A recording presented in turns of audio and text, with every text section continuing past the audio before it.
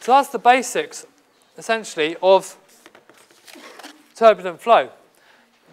Now there are three types of problems with turbulent flow. Okay, we have type 1, type 2, and type 3. Okay, and all the problems in your tutorial sheet and the exercises will be one of these types of problems. Okay, now there's a method to go through to solve these problems.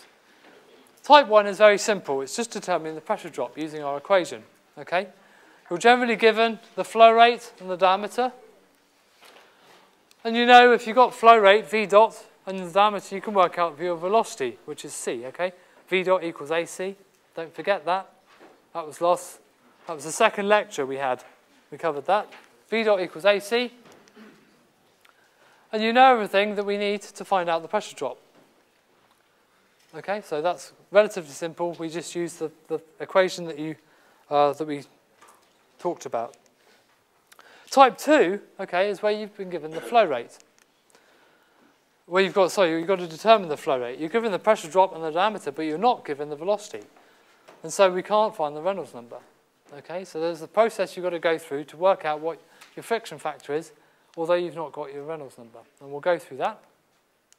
Type 3 is where you've got to work out your pipe diameter. You're given the pressure drop, you're given the flow rate, but you don't know the D. So not only can you not work out your Reynolds number, okay, but you also can't work out your relative roughness. So you've got no idea what the friction factor could be. So, type 1 problems, okay, you're given the diameter. So the first thing to do is to work out your Reynolds number and your relative roughness, and that will give you your friction factor from the Moody chart. You then use your standard equation that we've seen, okay? We now know F, you should have L and D, and you should have rho C squared. Sometimes you'll have to convert V dot to become C, okay, which we all know V dot equals A times C, okay, and you'll end up working out the pressure drop. That's all very simple. Type 2 problems, okay, you're given the pressure drop and the pipe diameter, okay. Now, you need to find the flow rate, okay, and we know that V dot equals A times C, okay, but we don't have C, okay, because flow rate is a function of the velocity, so we can't determine what the Reynolds number is. Reynolds number is rho CD upon mu. If you don't have C, you can't work out what our Reynolds number is. And so what we do is we make an assumption that we're dealing with fully turbulent flow. Now you'll remember from the Moody diagram, which I have on the back down here, that if we're dealing with fully turbulent flow, we don't need to worry about what the Reynolds number is, okay? Fully turbulent flow is anything to the right-hand side of that dotted line. I'll go back to the picture. Let's,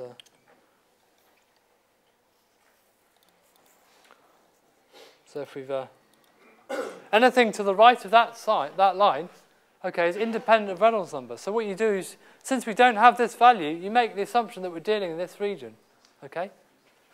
So you make the assumption that you're dealing with fully turbulent flow, okay? You've got the diameter, so you can work out what your relative roughness is, but we can't work out what the Reynolds number is. So you then, basically, you assume we're dealing with fully turbulent flow. And then you check the answer. You go back, okay? And so that means that there's some iteration sometimes necessary, okay? So the flow chart to go through is we're given these two things, the pressure drop and the diameter.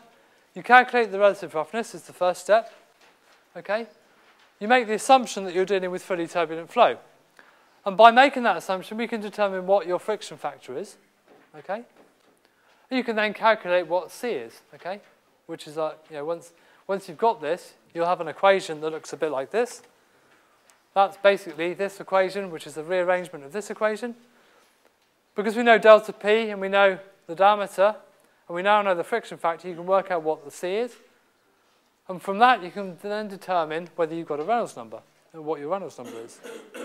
And from there, you can then make a judgment about whether that assumption was correct.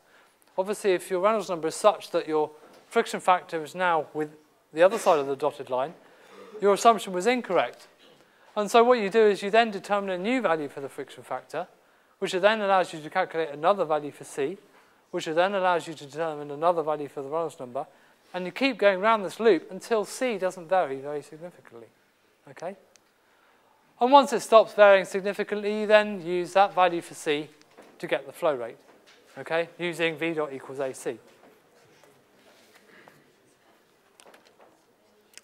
Now, a type 3 problem is a bit more challenging. You've got delta P and you've got V dot, okay?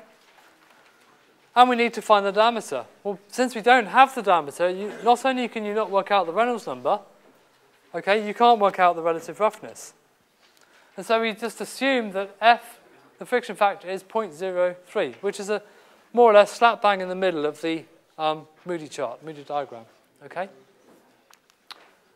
And so what you do is, again, you check the solution and iterate if necessary. And again, we've got another flow chart here.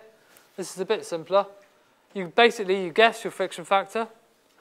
You then calculate D using this equation. So again, what we've done here, FL upon D times 1/2 rho C squared. Well, if we replace rho C squared with V dot, okay, or integrate V dot into that equation, we end up with this equation. Rearranging, solving for D, obviously that's the fifth root of FL upon delta P times 8 rho V dot squared over pi squared. Okay? Again, that's just rearranging our standard equation. Okay? It's not difficult. So you calculate D, you calculate Reynolds number and relative roughness from that value there, and from those you can then determine a new value for F. And you keep going round this until D doesn't vary significantly again. So that's the process for the type 3 problem.